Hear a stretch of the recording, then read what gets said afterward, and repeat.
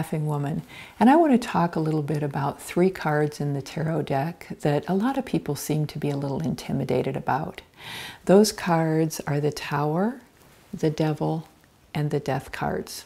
And today I'm going to focus purely on the Death card. This is a card that sometimes people believe it means that there's a death imminent. Somebody they love, somebody they're reading for or about is going to die. The Death card is truly about transformation. Sometimes it can indicate that there's an actual physical death happening, but most of the time it indicates that we're moving into a time period where there's a definite ending of something and a definite new beginning.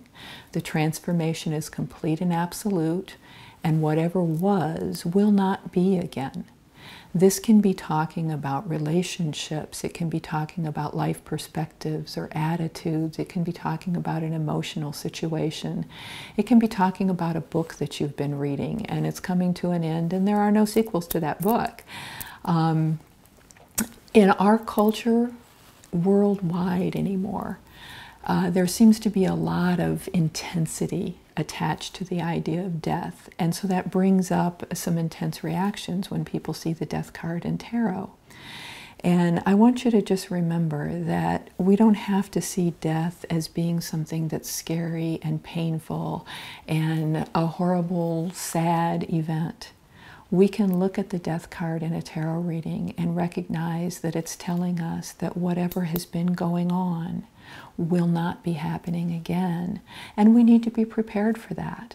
We need to be prepared to view that as a piece of history that is what it is, and we're moving forward on a foundation that that is part of. And a transformation will come from that, that brings new life. That's what always follows death, is new life.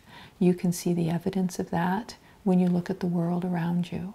Every fall, plants die. Every spring, they grow again. Please remember that when you're looking at the Death card, when you're doing a reading or receiving a reading.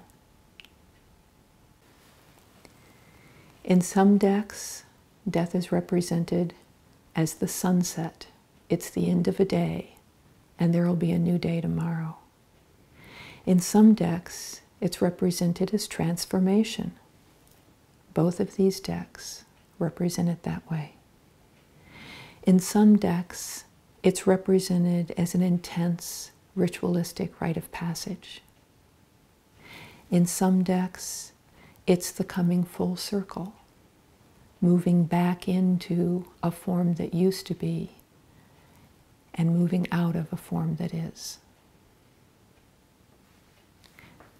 This card is from Mother Peace.